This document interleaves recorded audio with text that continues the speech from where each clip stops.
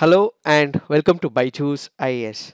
Let's get started and look into our daily quiz. Let's look into the first question. Consider the following statements about Raja Mircha. It is a variety of chili from Andhra Pradesh, considered as the world's hottest chili. It got GI certification in 2008. Which of the above statements is or correct? The answer to this is 2 only. Why have we taken this practice question? Because this article in the PIB makes a mention of Raja Mircha. Raja Mircha is from the state of Nagaland and it is not from Andhra Pradesh. Yes, the second statement is right. It was accorded the GI certification in the year 2008. So the answer to this would be 2 only because it is not from Andhra Pradesh but instead it is from Nagaland. When we look into this particular Nagaland mirchi, it is also called as the Bhoot Jalokia. It is also called as the ghost pepper, and according to Scoville heat units, it is one of the hottest chili in the world. What is this Scoville heat unit?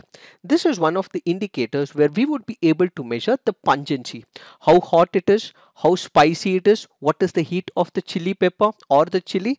That will be characterized by the Scoville heat unit. If the number is greater, the pungency of that particular chili pepper will be comparatively more. Is what is this Scoville heat unit? Now let's look into the next practice question. Which of the following are the string puppets?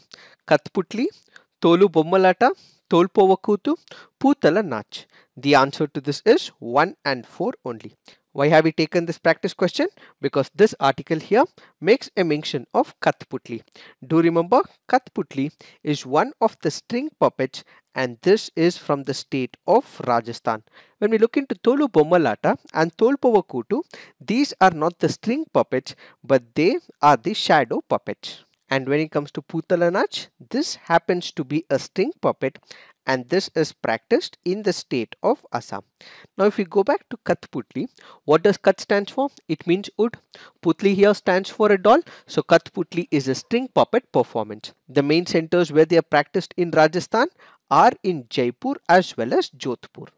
When it comes to these string puppets performed in Jodhpur and Jaipur, they are mostly performed by the Bhatt community. They are the ones who prepare it and they are the ones who perform as well. So kindly remember, it is the Bhatt community which is engaged in the string puppets. As part of the assignment, you guys have to put on the comment section in which state is Tolu Bommalata practiced, in which state is Tolpovakutu practiced, and do remember Tolu Bommalata and Tolpovakutu are shadow puppets and not string puppets. Now if we have to look into different types of string puppets, what we have is Kathputli, which is practiced in Rajasthan, Kundai, which is practiced in Orissa, Gombeyata, which is practiced in Karnataka, and Bommalatam, which is practiced in Tamil Nadu. Now let's look into the next practice question. Arrange the following capitals from west to east. It is asking for west to east configuration. So we have Astana, Bishkek, Ashgabat and Dushbande. The answer to this is 3, 4, 1 and 2. Why have we taken this practice question?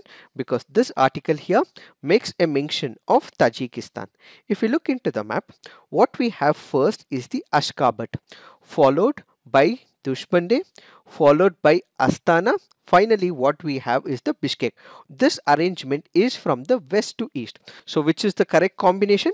The correct combination in the answer would be 3, 4, 1 and 2. Now if you look into this article, the article goes on to say that Russia will boost Tajik Army with weapons. What is happening? What we have is Afghanistan in this region. Afghanistan of late is being controlled by the Taliban. Most of these districts come under the control of the Taliban. So what it may have is the spill of the radicalism to Tajikistan, which is why Russia also has bases in Tajikistan as well. So what is Russia doing? Russia is engaging in talks with Tajikistan. It will have an upgrade the military proposal in this particular area, train the personnel in Tajikistan and ultimately prevent any spillover from Afghanistan to Tajikistan, which is what this article speaks about. It says that the military personnel will be trained in Russia. There will be other military accessories which will be provided, and at the same time, Russia will keep a constant monitoring of what would happen in Tajikistan to prevent any spread of radicalism into Tajikistan. Now let's look into the next practice question. Which of the following have been accorded the geographical indication tag? Kanjeevaram silk, Arani silk, Ballachuri sari, Patan Pathola, Venkatagiri saris. The answer to this is 1, 2, 3, 4 and 5. Why have we taken this practice question? Because this article here makes a mention of Kanjeevaram silk sari. Do remember, all these saris and the silks and the handlooms have been accorded the geographical indication status. As part of the assignment, you have to put on the comment section the state where the silks and the saris originate from. Kanchipuram silk is from the state of Tamil Nadu.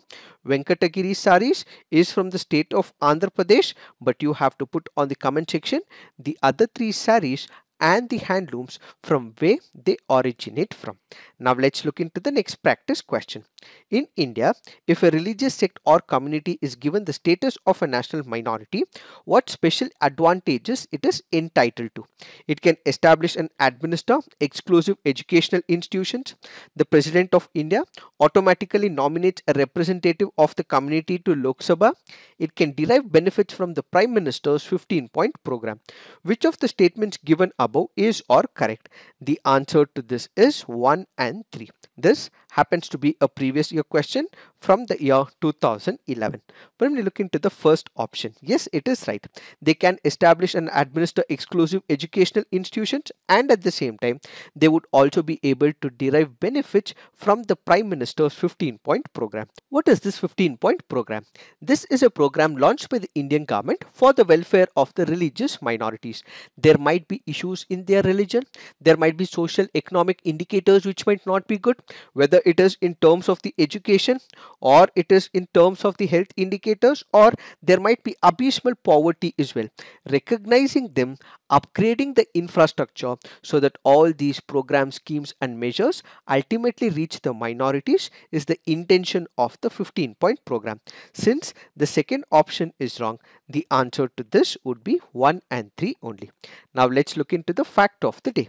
The fact of the day for today's discussion happens to be about Chandrayaan 3.